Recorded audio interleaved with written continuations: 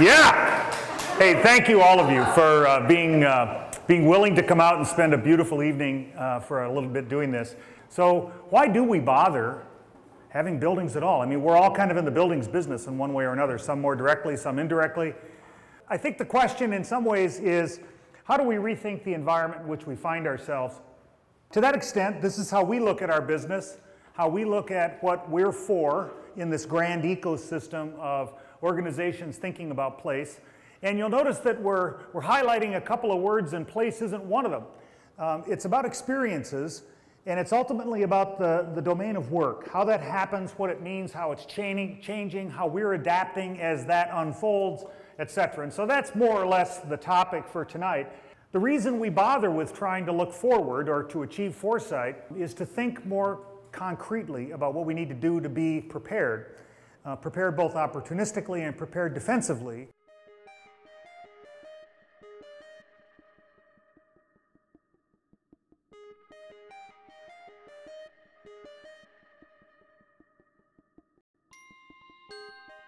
So our group is called Workspace Futures, WSF.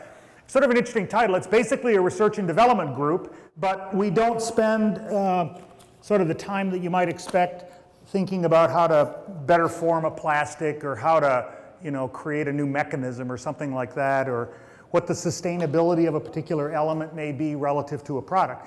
That stuff is all important, and that happens, but it happens someplace else. It's not what research is in our company. Research in our company is about design research. It's about, if you will, the simple intersection of two big ideas. And those ideas are the social sciences, and then this other piece of the work experience that I was just talking about a second ago. And the intersection of those two is kind of how we define our research efforts. So the first group attempts to take the prototypes that have been defined and demonstrate them, develop the proof models, use them in situ, use them in real time, use them in alpha ways, meaning internally on ourselves, and in beta ways with clients. The second group looks at vertical industries. This is primarily a design research group. So there's a third group that looks out there, and their primary role is to look at technologies. And then the last group is my group, which looks at essentially the integration of these forces and tries to say, from what we're learning in situ, what we're learning as we study different dimensions of the work experience deeply, and what we learn when we look widely and broadly at the future of technology, for example, what's our point of view on that? How can we be smart about what we think may be unfolding in a way that our business can actualize something that delivers value to you and your clients? So the group that I just described, this sort of Workspace Futures group, is over here.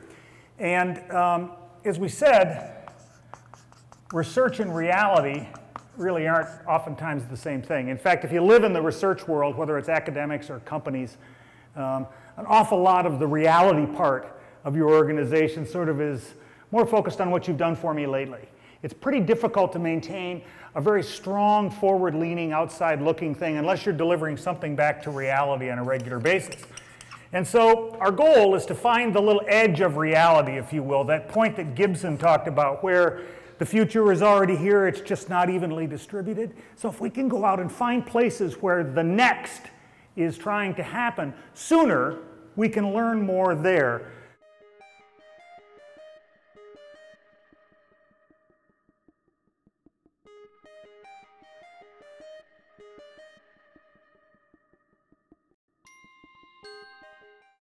There's a whole lot of work going on in the world today. In fact, there's more work going on that we would consider to be generally office work than has ever been the case in human history.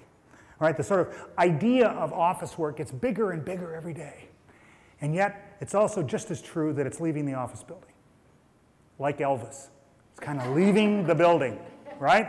And so if you're in the building business, as many of us sitting in this room tonight are, I think it behooves us all to sort of ask, what is the purpose of that building that we think is so central to what we do and that we assess our own sense of value against. One of the trends we're following today, and certainly one of the trends that I would say probably all of us think about in terms of our business, is this idea of distributed work. So what does that really mean? Well, historically, of course, if we just stop and look at time, because time is really important in understanding trends, the I spaces tended to be owned, right? And the we spaces tended to be shared. And what's happening, of course, in general terms, is we're seeing the owned, or the shared rather, we spaces become owned spaces by project teams. So the energy is moving from the top right quadrant down here at the exact same time as we're moving away from owned I spaces to shared I spaces. Now, all of this is interesting, and it's all sort of obvious, I guess, but let's add the next axis to it, because there really is another one. So this sort of whole idea of virtual space and physical space, and how do those work together?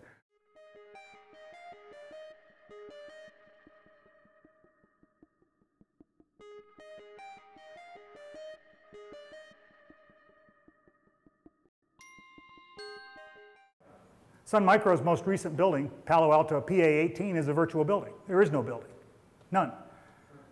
It's on a server. You can buy software from IBM or Cisco to build these yourself. Cisco's Learning Campus is in Second Life, the prototype one that they built. They have one that's behind their own firewall where it actually works. So these are worlds where you go in and are there without being there, right?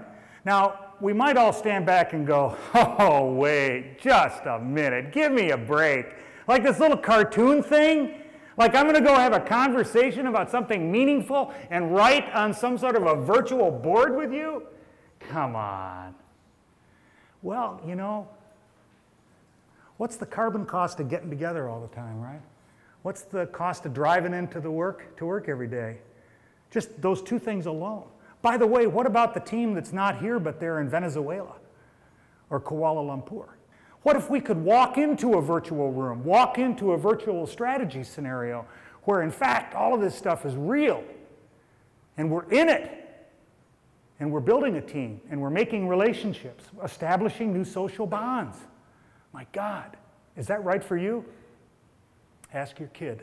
Don't design it for you, right? Here's one of the great conundrums in the building business is that people who have the gold get to make the rules. Right? And so we tend to design backwards, not forwards, to the best of our intent.